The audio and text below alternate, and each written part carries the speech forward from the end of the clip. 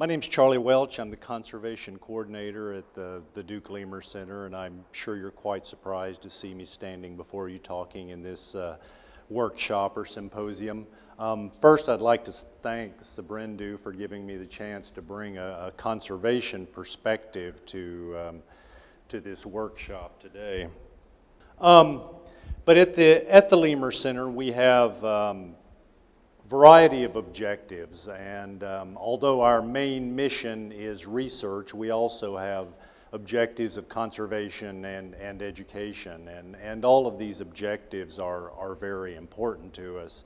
What I'm going to talk about today, of course, is conservation, and also, of course, our main objective in conservation is protecting lemurs. That is what we're all about. We have, as you noticed on the lead slide, our project. We have a project in Madagascar, Sava Conservation Initiative, and Sava region. Sava is just an acronym for a region in northeastern Madagascar where we have this, this established conservation project. And the project is community-based and multifaceted. And when I say multifaceted, we have activities or components such as environmental education, reforestation, fish farming as an alternative to bushmeat, research. Conservation NGOs are finding out more and more that to really impact conservation in a region and to impact it in a way that's sustainable, that you need this community-based conservation approach. So in Madagascar, there's only about 10% of the land is left in natural state, in forest, or depending on what kind of, whether it was a savanna or prairie in the first place. So a lot of the forest has already been lost. And most of that is to subsistence agriculture, slash and burn agriculture. Madagascar is one of the 5 poorest countries in the world, so very often you find people that are just trying to make ends meet, just trying to feed their families. So one of the activities or components that I didn't mention is that we've become involved in energy-efficient stoves in the Sava region of northeast Madagascar. And we've been working or collaborating with an organization called Charbon Vert, which is green charcoal. And they're working on a couple of projects, one being an energy-efficient stove and the other being the energy-efficient stove, which they're working on here, the Richaud Rocket or rocket stove.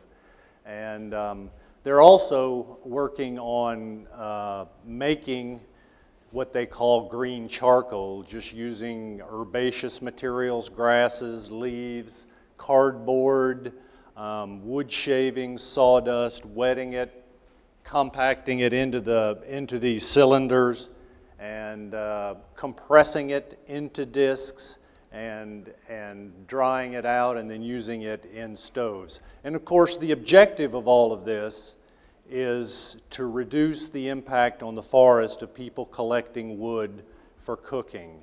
Madagascar is a country of 22 million people, and 95% of the population is cooking on charcoal, wood charcoal, or wood itself.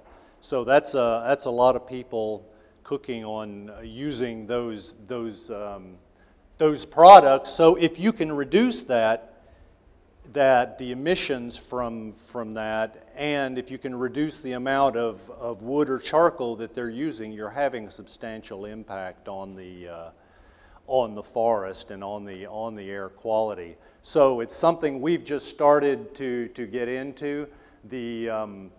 I think that the area that we're working in a rainforest area is a little more difficult because there's more plant material, more wood available.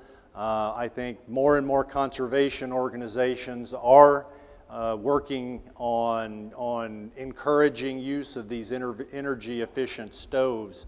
And I think the bigger success is going to be in drier areas where the wood is more scarce. But I think Madagascar is a bit of end of the top of the spectrum example or in microcosm of this kind of problem in the world, with 85% of Madagascar's flora and fauna being endemic to the island.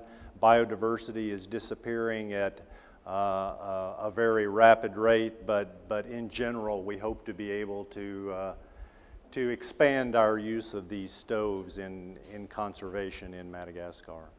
Thank you.